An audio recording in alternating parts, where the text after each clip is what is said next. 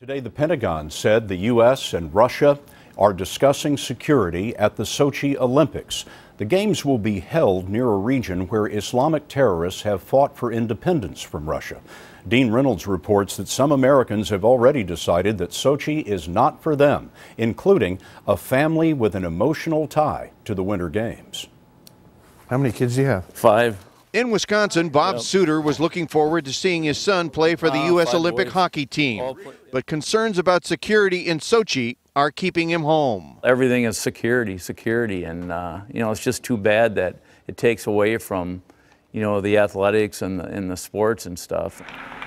His son Ryan Suter is a star defenseman for the Minnesota Wild in the National Hockey League and will play for Team USA. But Ryan made it clear that he preferred his wife, his 2 children, and his parents stay away. It's definitely a concern. I look forward to going to the Olympics and being part of it. You hear all these stories about different things, and it's definitely a concern. Is there something that is lost because of that?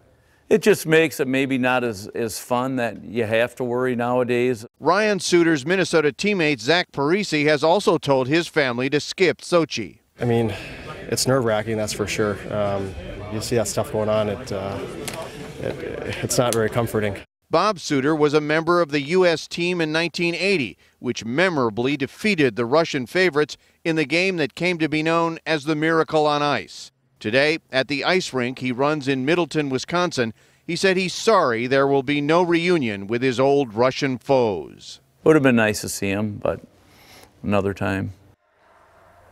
Now, Scott, Bob Suter says that if Team USA and his son are poised to win the gold medal in Sochi, he might reconsider his decision to stay home. And the Games are due to start February 7th. Dean, thanks very much.